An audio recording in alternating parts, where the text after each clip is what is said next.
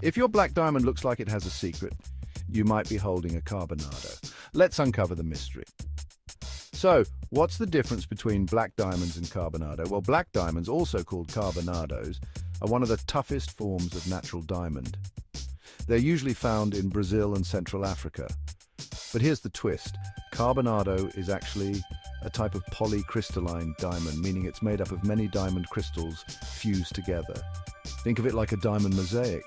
Black diamonds, on the other hand, are a single crystal with dark inclusions. These inclusions give them their unique, smoky look.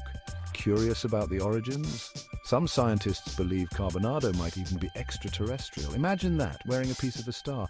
So next time you see a dark, mysterious gem, remember, if it's a single, smoky crystal, it's a black diamond. If it looks like a diamond mosaic, it's probably Carbonado. Keep sparkling, gem enthusiasts. Don't forget to like and subscribe for more gem facts.